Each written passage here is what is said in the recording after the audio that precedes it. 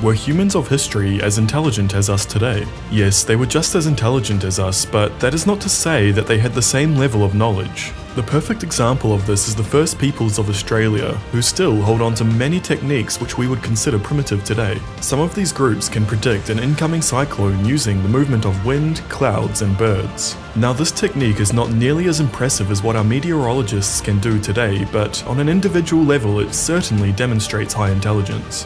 Another way to demonstrate this would be by throwing a modern human into the wild. No doubt they would not last long, showing that it is in fact more difficult to live the lives of our ancestors than our own.